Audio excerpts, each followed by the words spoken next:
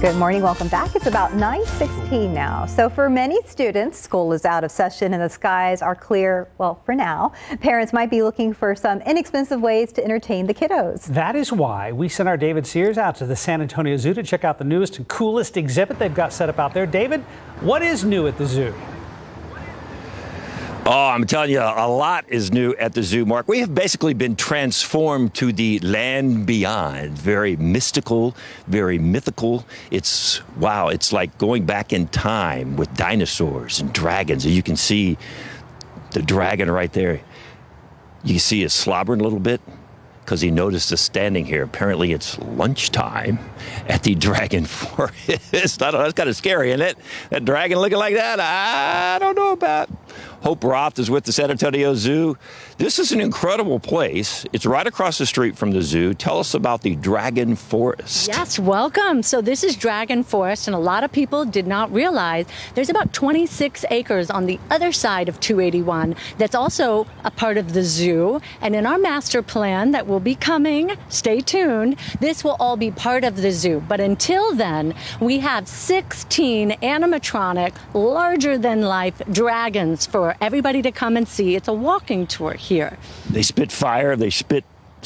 They do all kinds of stuff. They make noises. We can hear them like across the park over there making all kinds of fun noises. Oh, yeah. So if you're little or you're big, everybody loves dragons, especially with the Harry Potter fans and the Game of Thrones. We're actually going to have theme weekends coming up this summer, so head to our website to see when we're going to do those. But this is a wonderful Renaissance village that we have here. Yeah, we're going to show you the Renaissance village. They got this path that goes all around the Dragon Forest, so you can see all the dragons and all the dinosaurs. And then if you want to rest, get some food, enjoy some shows, there's the Renaissance Park that they have. So what are you going to be able to do right here? So on Saturdays and Sundays on the stage that you see here, we have a falconry show with birds of prey that comes out. It's 3 times a day, and you will have huge birds flying over your head, coming back over to the stage. It's an amazing show.